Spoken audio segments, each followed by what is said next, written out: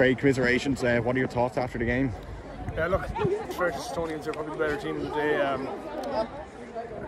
Unlucky for our girls, they gave it everything. It wasn't for a lack of effort. They just said from there, like, each one of them can be proud from where they came from the start of the year to where they are now. It's a great achievement from them. So.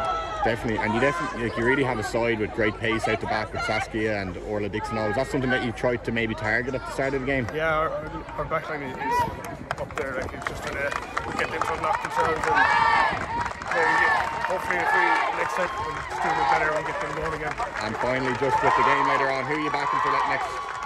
I'm impartial now, in fairness. I don't mind who wins.